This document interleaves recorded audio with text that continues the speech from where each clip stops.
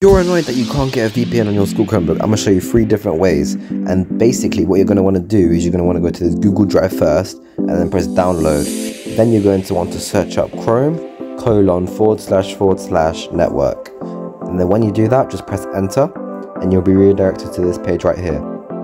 Then press choose file and then press recent and then just open what you just downloaded right now and then press open.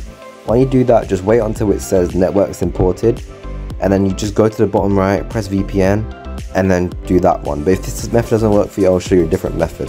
So go to settings, press VPN, press the plus right there, and then you're going to want to copy what I type out. So Haven VPN, and then press L2.